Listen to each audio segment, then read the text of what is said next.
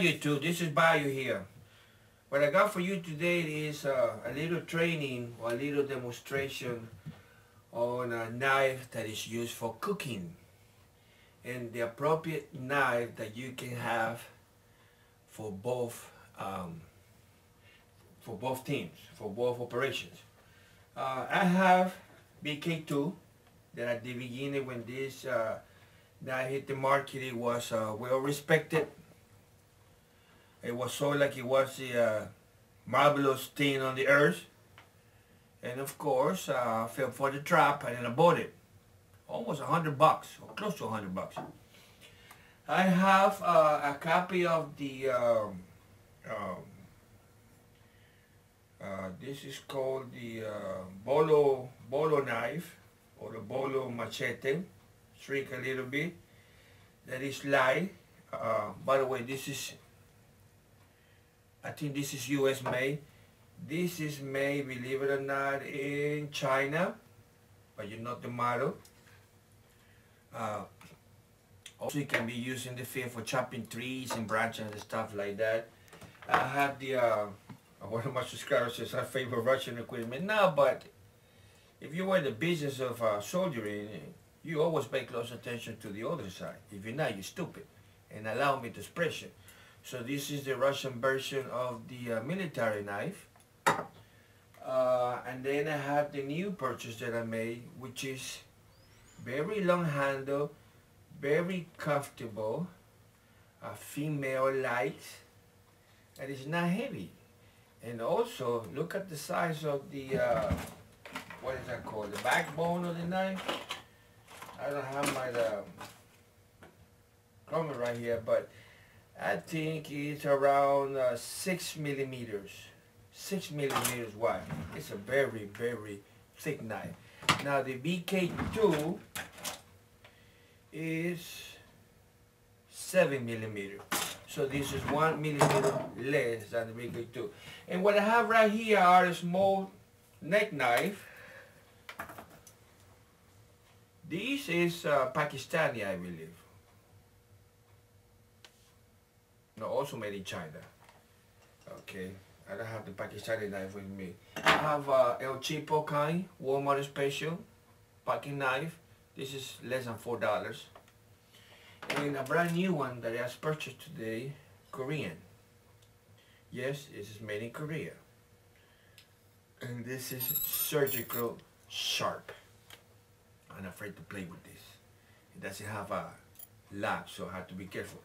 So, let's go ahead real quick and do this onion cut to see if it's appropriate for cooking.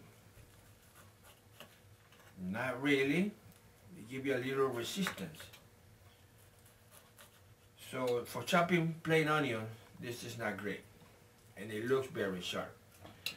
Okay, the El Cheapo Wally World, less than $4.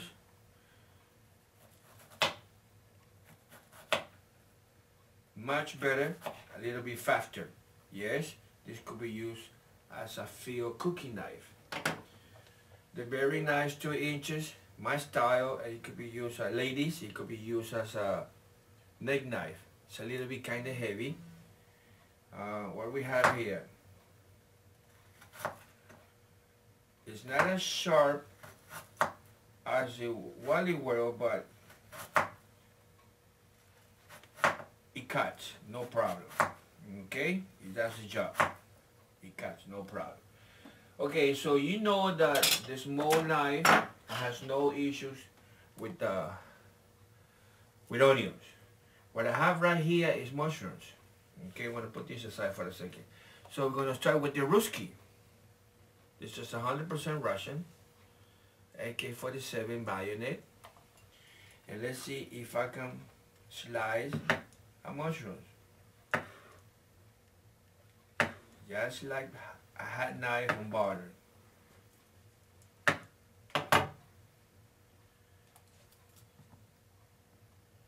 Okay. So, for those who like to pick on Russian equipment, this one is passing the test on mushrooms. I bet you if I bring a tomato, you will cut the slice of tomato with no problem. So it's a go. my big copy of Bolo machete, but this is more like a small hunting knife or anything. I call it in Spanish a matachancho, pig killer, because it will do the job on the pig. But let's see if we can use it in the kitchen. First of all, it's a little bulky, and I don't trust it on my fingers. So unless I don't have a small cooking knife, I will not chop anything small. I will not cut anything small, okay? Even if after I kill the pig, I will not use it for that. Now, the BK2 original. Let's see what we do in this one.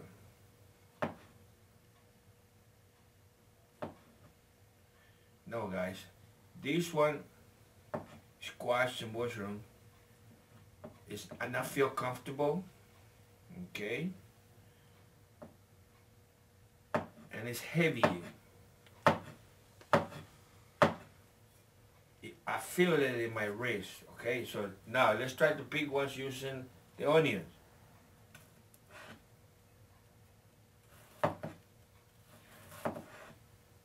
It cuts it, but it's very uncomfortable. I don't feel nothing comfortable.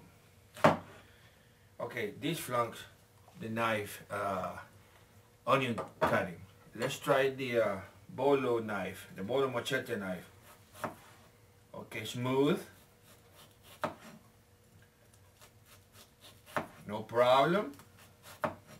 Yes. It's not as heavy as the BK2, but it's longer. So it's a little bit accurate. Not bad, but a little bit accurate. And you can see how thin the onions are. So it's okay, a little uncomfortable. Let's try the Ruski.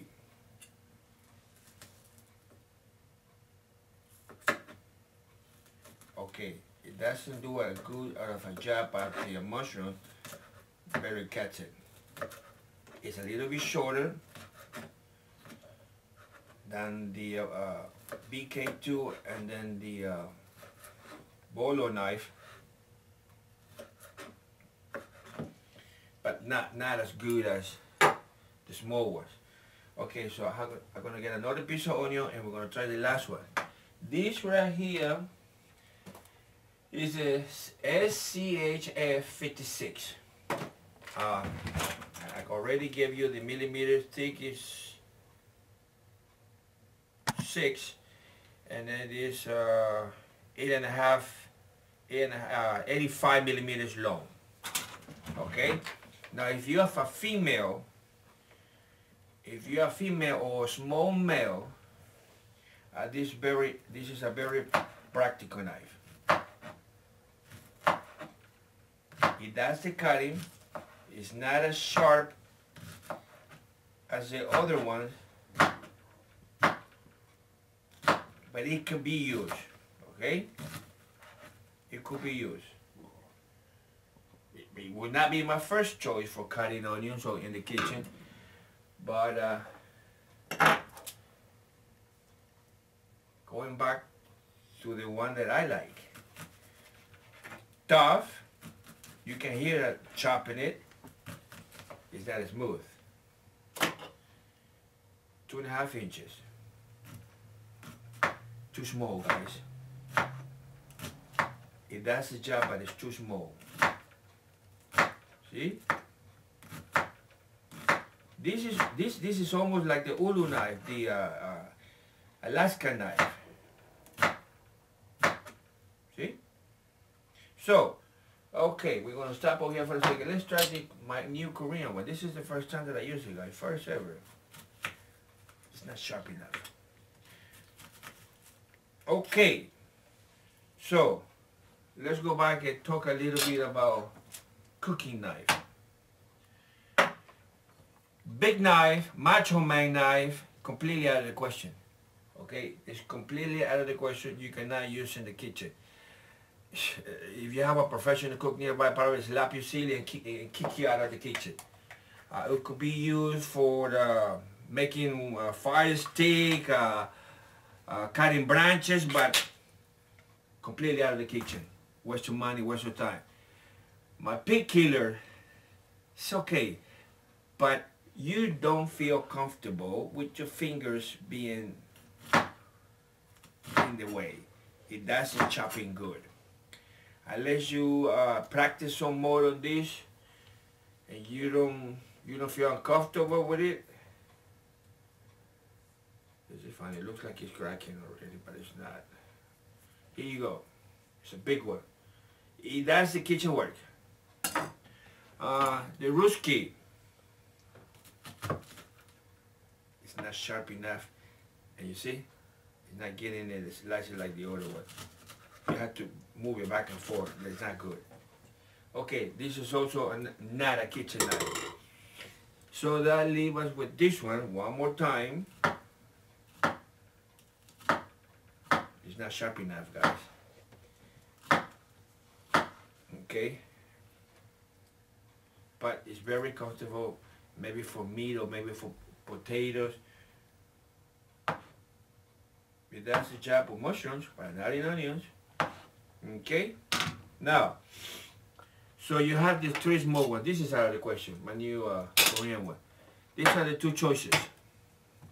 And if you can see what I was trying to go at the end of this, is that for cooking, you do not need a big knife.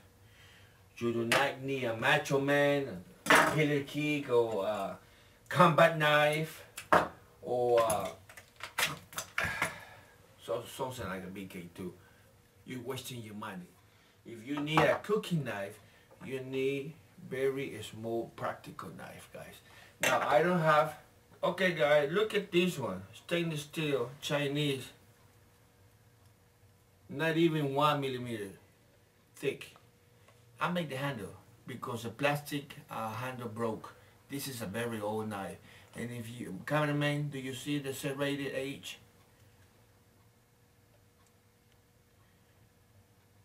This knife, you look at it, I'm not going to take it to the field, I'm not going to take it to the wood, because if you look straight, it's bent.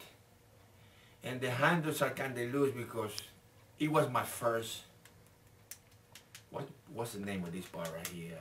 Cachares in Spanish. I don't know the English name for this yet. But I made a mistake on the brass rivet. I didn't cut it. But take a look at this, guys.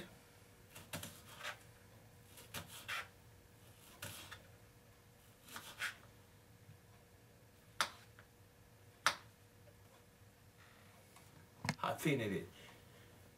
A 99-cent old knife, great in the kitchen. So once again, $100 knife is worthless in the kitchen. A 99-cent knife, even though the plastic handle has broken, and replaced it with pine wood. This is yellow pine wood, guys. My first one, so give me a break. It's practical, it's clean, stainless steel, great for the kitchen. Of course, you're not going to cut a branch with this. Look at how bended. But for the kitchen job, it's excellent. So once again, if you are in the market for a knife, think about the purpose of the knife. Don't let advertisement stick you with this expensive one. They're not good for the kitchen. And keep in mind, if you are in the field, you have to cut some onions, some potatoes, some carrots, open some canned, chop, pieces of ham or something like that, canned ham, a little pieces of meat, bacon, you name it. This could be used also for the silverware. Try to use this one for silverware. Try to use this one as a silverware. What I'm trying to tell you is be careful the way you spend your money. I know it's your money. I know you can do whatever you want to do with, but you're not going to be able to cook with this. That's what I'm saying. And this video was dedicated to one of my subscribers, not that far from my house. She works in a supermarket. What are you going to talk about this female knife? I want to know about this female knife. This is it right here. If you sharpen a little better, okay, maybe a professional knife sharpener, you could use it.